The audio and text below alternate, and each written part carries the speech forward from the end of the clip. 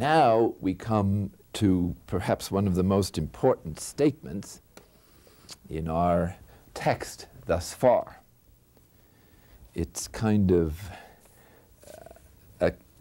sounds the basic theme of Anthony's journey, which is conceived as a spiritual combat with the powers of evil, whom in the Christian tradition is either called Satan or demons. And so the devil, I'm sure you've met him if you've read Scripture carefully. He appears from the very beginning in the Garden of Eden as a spiritual entity that is basically sheer malice and envy and tries to slow down our journey. And this is the way it was conceived in Anthony's time. And in that time, actually, not only in the Christian community, but the whole culture was very conscious of demons of one kind or another. It was part of the popular mentality. In any case, here is the sentence. The devil, the hater and envier of good, could not bear to see such resolution in a young man, but set about employing his customary tactics against him. So, customary tactics means there's a program.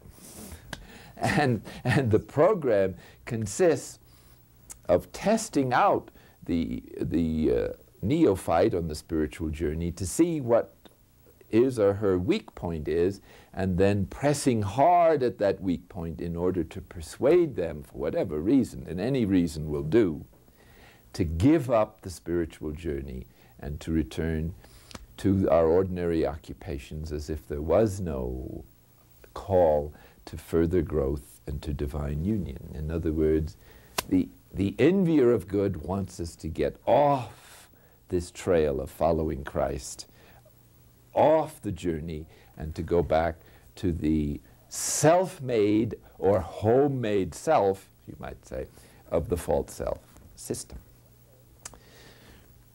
So one day, Anthony was living at the edge of town now in some shack, I suppose, looking out the window at a dump, I suppose. The local garbage dump was there, and the rats running around through the dump, and maybe a few bag ladies or gentlemen fishing through the remains. And it was a kind of a drizzle, let us suppose.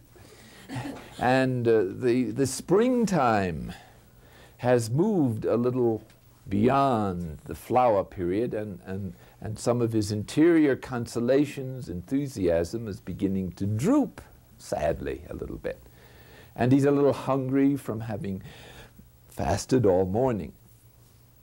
And suddenly his imagination, we've studied the imagination, the various boats that come down the stream of consciousness when we quiet the mind. And so in solitude, the mind is fairly quiet after a few months, or maybe 6 months he might have been there. And so onto that stream of consciousness, the demon is represented as floating various boats with the purpose of capturing Anthony's attention and reminding him of various ways, of various things he had that were so nice in his earlier life, which he's left behind, and to try to invite him to return. And so the first boat, it's really a grocery list, so it doesn't matter where you begin, but it usually covers all the bases for this ascetic, because he isn't quite sure where the weak spot is. And so the first thing Anthony started thinking of was the memory of his property. And so into his imagination, he saw once again this fertile land, this beautiful property by the Nile. And now the sun was setting over the Nile, and the waters are glistening, and the palm trees are swaying, and the whippoorwills, or whatever they are singing. And it's at the close of the day when the noise of the farm machinery has quieted down. Everything is so peaceful. And now some stringed instruments seem to come into his ear. And the smell of flowers, hyacinth or something. Sight, smell, touch, hearing, they all combine to bring about this intense nostalgia in Anthony for that beautiful property and those lovely summer evenings or whatever it might have been. And then a voice seems to say, "Oh, Anthony, how could you have left that beautiful property? You'll never see it again. It's still there. It's not too late. You could still buy it back. Leave right now and go and get it." This is the way that the thoughts progress as one hears this baloney. Now the demon,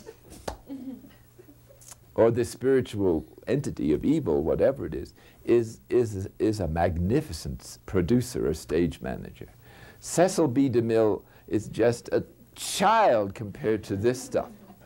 He unites all the senses and calls on all the most tender memories and then plays on the emotions in order to get the maximum impression into us. And then, remember, the more the impression, the more the expression. And so by deeply impressing us with the mistake we've made, he elicits a profound decision to give up the spiritual journey. Now, we're dealing, of course, with Anthony in his particular environment and state of life. So I leave to each one of you to translate these various temptations to return to worldliness, which is what it is, to your own imagination and experience. Notice it's not the world as such that Anthony has left, because it's worldliness, that is, the attachment to self-centered programs for happiness, which is his false self-center. Next thought, that Anthony was determined to let the property go, so he didn't pay any attention to that boat or series of, that flotilla that circled around his property with all the flag waving and banners. And now comes the thought of intimacy with his friends and relatives. Now that he's in the ascetic life, it might not be inappropriate anymore to be able to speak intimately with some of the old friends. In fact, the old friends, if he had any, and none are reported, he was kind of a loner as a child, but he must have had a few friends. Now they've heard of his ascetic journey, and they don't want to go near him because he's challenging them by just the life he's leading. So a good way of losing most of your friends is to start the spiritual journey. And so you can use a lot of relatives that way too. So anyway, especially if you're serious, he thinks, no longer will I be able to see my little sister so freely. She's being taken care of by these nuns, and I've given up everything, my cousins and so on. So no more affectionate embraces, no more family affairs, and no more birthday parties. Well, all the most poignant things that we always enjoyed come to mind. Again, Anthony remained firm, and that flotilla floated on downstream. Remember, every boat will float downstream because this is in time. Our consciousness is in time, and the current takes everything along. Now, here's a peculiar one. Greed for money. Now, we know that Anthony, utmost generosity, had given everything away, even his last nickel that he had thought of using to support his little sister. Now, here he is in this shack, and the thought of money is it comes. Keep that in mind. So, no matter how generous one may be, these thoughts continue to arise. Now, the next one was greed for power. Now, here's this young man who never had any authority or power, and he's feeling the attraction to control other people. Perhaps the thought comes, this mysterious, whispery, and insidious voice is saying, "Oh, Anthony, if only you had stayed where you were and perhaps taken a job in the local fertilizer company or whatever they had, you would now be a junior executive and perhaps even a senior executive. And in a little while you would have been the president of the company. You would have been in charge of all the fertilizing plants of Egypt, and maybe you would have become a multinational. It goes on and on and on. So if, like that dear little monkey we spoke about sooner, you don't let go promptly of this kind of thought, then it gets more and more of a commentary, more grandiose, more absurd, but also more attractive and fascinating, more all-absorbing. And especially if you give into it a little bit, it tends to come back again, because now it has a kind of beachhead in your imagination, and whatever is lodged there with some attachment, it's easier to come back to it. Now comes the love of fame. These are fantastic. These are so totally different from the whole direction that Anthony was going in. How could it be possible for him to have these things? We think of Anthony as one of the greatest saints there ever was. Well, he's just having the same temptations you and I have almost every day, or did have almost every day, or will have tomorrow. The love of fame. Well, I don't know what form that took. Let's move on to the amenities of life. That is to say, the soft music, the hi-fi sets, the movies, the traveling, the barbecues behind the kitchen with the family there and the delicious roasts. It all sort of went by. Whatever was most charming in his early life as an amenity. Now, in our day, I imagine traveling is one of the big things for folks on the spiritual journey. If it is, there's a remedy for this: a pilgrimage. It's a way of having both worlds, both traveling and the spiritual journey. But for people coming into a monastery, I can tell you that this is one of the biggies. And when you tell them that they're going to stay in that monastery in the same place for the whole of their life, the same people, they just turn pale. Well, anyway, now comes the pleasures of eating. Here's a young man who never had dainties in his well-to-do household, and now is fasting on, which means one meal a day in those days, and very simple food, perhaps just bread and water. And now the thoughts come floating by of the good old days. Those delicious crocodile burgers at the local concession. And now the whole flotilla comes down all at once, like the United States Navy. All the boats are sailing by, and each one is waving its charm. It's just devastating. And the bottom line is always the same: Anthony, don't delay. You must leave. Don't even think about it.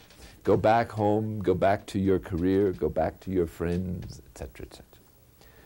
And so here is this poor monk in this old shack, maybe made out of corrugated number 10 cans, looking out at this garbage bin and just hanging on. He doesn't even have a table or a chair. He's hanging to the wall and saying, and what is his method?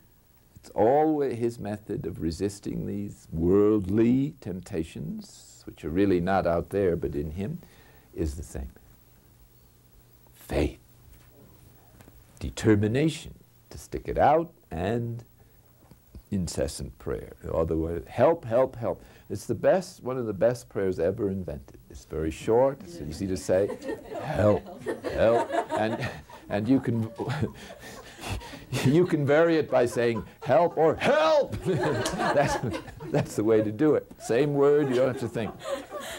But that's all you really have to do.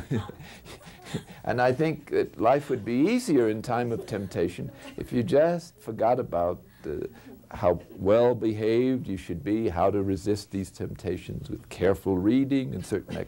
All you have to do is put up with it and say help. Okay. Now Anthony, by his determination, and boy, he was determined. The world could have ended. He wasn't going to give up the spiritual journey. This is his great message to those on the journey in our time. You never give up. And you have never give up your trust in God, and you keep praying. Incessant prayer becomes a habit. Then it's incessant. In these things, it can be buried, it seems, under this barrage of boats.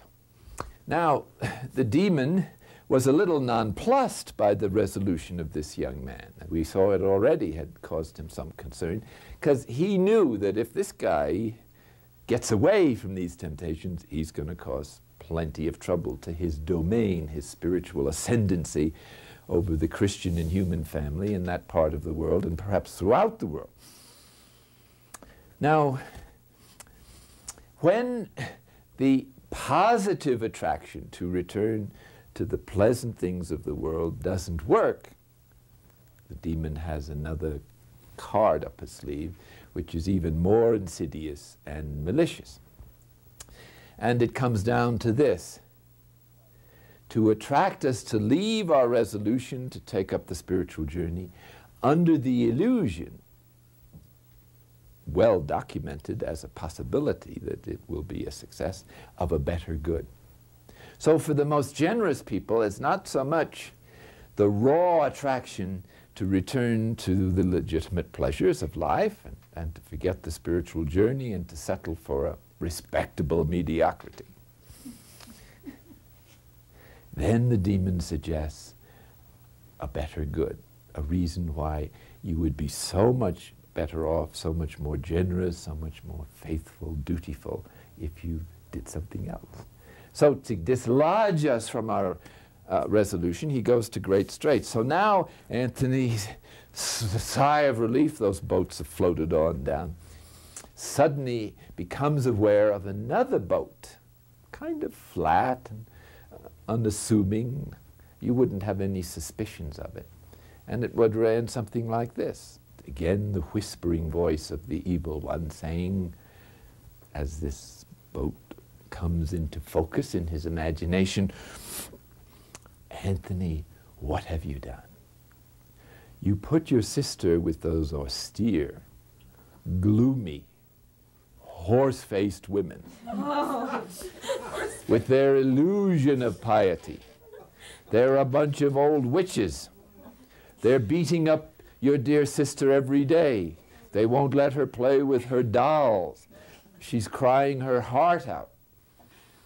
And you did it. You must leave instantly and rescue her from this terrible situation." Now this temptation is a dirty trick if there ever was one. And you don't know what to do with it. I can tell you a few other stories from my experience in the monastery. There was one novice there whose mother used to write regularly saying, "If you don't come home, I will commit suicide." Imagine getting that on a dark day and repeated. Well, he stayed and she's still alive. In any case, it also happened to me. I had such a sweet grandma who kind of doted on me because I was given the name of her deceased husband. And so we used to go to the opera together. She cultivated my aesthetical taste. Excuse me. No, she didn't cultivate me. and she was not a Catholic, so she couldn't understand my conversion at all and my interest in spiritual things. And when I entered the monastery, it was just the end for her. She had been brought up in one of those Protestant traditions where monks and nuns were absolute no-nos, and where they were filled with these horror tales of finding baby skulls between these underground cloisters between men and women monasteries that were too close and things like that. So her idea of monks was one of the last stages of degeneracy of the Catholic communion. And some of those stories, I understand, are now being resurrected in some quarters. They always have a certain fascination, I guess, with some people. But monks are like everybody else. They have their ups and downs, but they don't usually engage in murder. Okay. Well, anyway, here is this poor dear lady in her last illness, and she had a trained nurse with her most of the time, and she was in an apartment in New York. She had never gotten the courage to come to see me, which was allowed maybe once or twice a year only. But she had gotten as far as the Pennsylvania station, or was it the Grand Central Station, when my mother came to see me, to see them off. That was as close as she could come. Well, one day I get this letter from her in which she says, "Dear grandson, I'm lying here in this room, bedridden, and I miss you so terribly. I still hope that you'll come home. And I say to my nurse, if my grandson won't come home, won't you please throw me out of the window?" Well, you ask yourself then, can I justify, how can I justify causing such suffering to the people who love me the most? It really sifts your vocation. So if you came into the monastery because you wanted to be a farmer or a liturgist or live in the country or get away from it all, I don't know. These motives don't last very long when this stuff begins, believe me. And so the question rises, why have you come, and are you going to stay in the face of this difficulty? Now, I imagine that happens to lay folks on the journey when, especially in the family, some member of the family, especially one's spouse, has no sympathy for the journey. And so when you come home from work in the evening and head for the cellar or wherever you do your centering prayer for a few minutes, well, then your spouse naturally says, well, what's wrong with me? And when you come out, she says, this, how can you do this to me? Don't you love me anymore? I've been waiting for you all day, and then you disappear into the cellar as soon as you come home to sit there, whatever the heck you're doing. So there's a subtle jealousy that begins to take over, and there can be a lot of backbiting, and so that this really is a great problem. And the question arises, is my marriage going to fall apart because of my, is God asking me to in the name of the spiritual journey, to get a divorce or something? Of course not. This is so important to remember, that the daily life with our commitments is the arena where the spiritual journey takes place. The exercises that help us to deepen our intimacy with God enable us to perceive daily life as a gold mine of transformation, so that you don't lead the spiritual journey by leaving your commitments. And sometimes the two seem to be irreconcilable. Then you have to pray and do the best you can. But there are ways of doing this. You have to negotiate. You should not wave the red flag in front of an indignant anti-meditator. It won't work. But you could possibly negotiate. I don't say this will always work. At an appropriate time, you can assure them that God is not in competition for human love. And it's true. The more we love our spouses, our families, our friends, the more God likes it. And the more love He'll give us to do so. The divine love is a spiritual love that is manifested by showing it, yes, but it's not sentimental. It's not human love. It's not in competition. Rather, it supports it. And human love is to be the manifestation or the ministry of that divine love to those to whom we have some bond of blood and are committed to. And so here, you might take your spouse at a peaceful moment by the hand and say, look, you like me to sit in front of the television watching the programs for 3 or 4 hours. I'll be glad to do that.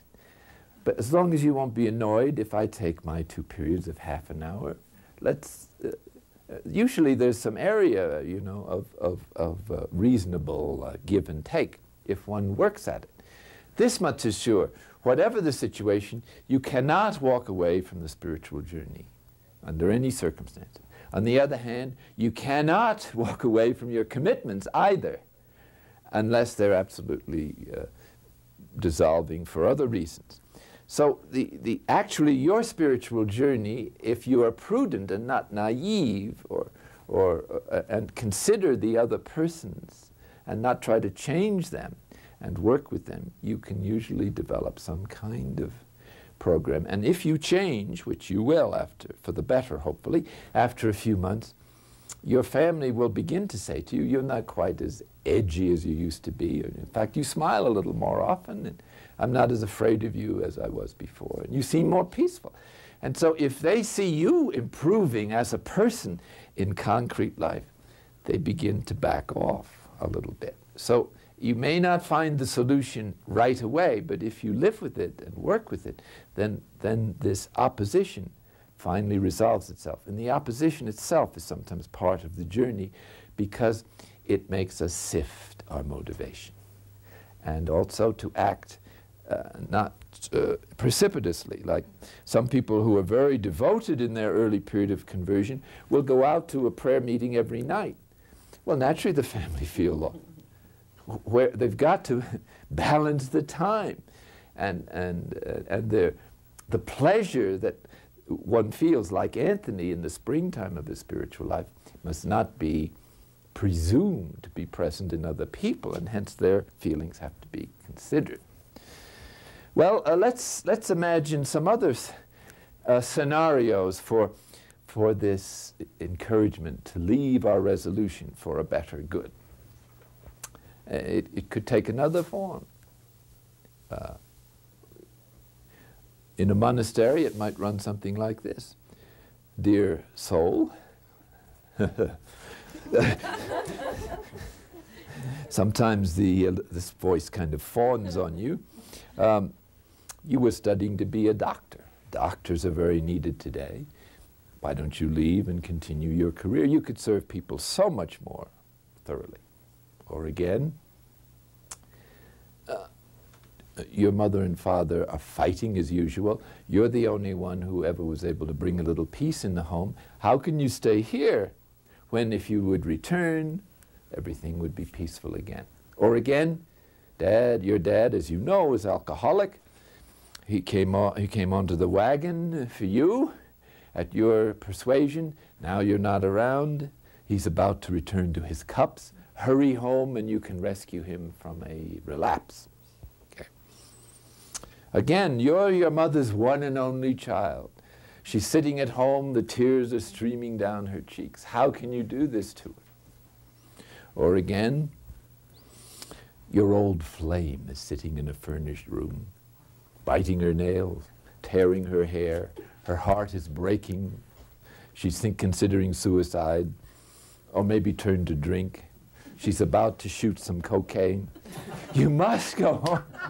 How can you do this? Actually, she's met a wonderful guy, was never happier and is about to get married and hasn't given you another thought. Okay. You see, the demon never suggests the other side or the other possibility. And he builds up this huge smoke screen to make it difficult to do so that all we see in the imagination, the emotions, are filled with this baloney, this false front, this stage production, which is fascinating, absorbing, but is completely empty inside. It has no substance to it. Now this teaching of letting go of these temptations doesn't mean that there's anything wrong with those things in themselves, most of them at least. They're the legitimate pleasures of life. And we'll return to some of them, even on the spiritual journey at times. The point is, they're being used to get us to desist from the spiritual journey. That's the strategy. And sometimes it may be useful to allow oneself, as Bernie did, a few enjoyments in order to prove that you can enjoy those things without having to give up the spiritual journey and go home. In other words, who said you couldn't enjoy a hot fudge sundae or something? And you don't have to leave the monastic order, at least anymore, to have one. Okay, now the demon, don't think he's about to be nonplussed. He's very resourceful, whoever this creature or critter is. And so he was not able to fascinate Anthony by positive attractions back to his former way of life. So now he tries some negative feelings. He tries to insinuate negative attitudes towards the difficult ascetical life or the spiritual journey that Anthony has embraced. And now we get some other boats coming down the stream, and these are kind of forbidding. These are all armed to the teeth and dark and ugly. And the first one suggests weakness of the body. In other words, Anthony, how in the world do you expect to live this way? How do you expect, when you go home from this retreat, if he was talking to you folks, to get up an hour earlier every morning to do centering prayer for the rest of your life? You'll be sick. You'll overdo it. You'll be in a mental hospital, etc. The answer to that is baloney. And so the next one is duration of time. How can you keep up this dismantling of the fault system? How can you give up all your innate desires for controlling others, which are so reasonable since you really are a superior person? How can you give up that fundamental need of human life for security? You deserve it. You've earned it. And are you going to forget all that stuff in order to let go of your security needs and be poor in spirit? You're just dumb. Well, anyway, whatever the message is, it's usually well tailored to our own lifestyle, personal history, and vulnerability. The rigor of virtue and duration of time, the great labor of practicing virtue, all of these are kind of separate boats that come down and may take different forms. And one of those forms might, such as the trial that I described when I was not able to avoid being jealous of this monk who was praying in church all the time. Well, while that was going on, it came time for me to make a final commitment to the order. And that meant the question, how are you going to live with this person for the next 50 or 60 years? I mean, that's reasonable thought. Or if you're in a community or family or organization where this thought keeps coming up, I can't get on with this person no matter what I've done. Well, how are you going to make a commitment there for 10, 20, or 30 years? These are the thoughts that arise. Well, in each one, Anthony always returned to his basic response: the determination not to go off from the spiritual journey, trust that God would give him the power not to run away, and incessant prayer, whatever form was appropriate at the time. As our presentation of this first temptation of Anthony to return to his experience of worldliness, please notice that all those thoughts are coming from the false self-center, firmly in place, still resistant to his superficial efforts in the springtime of his spiritual life. And it's on those programs that the demon calls upon to respond to his invitations. In other words, the problem is still in Anthony. He is still has those programs on the unconscious level, and it's to those values that these thoughts appeal. And I might add as a final word, they recycle. Thank you.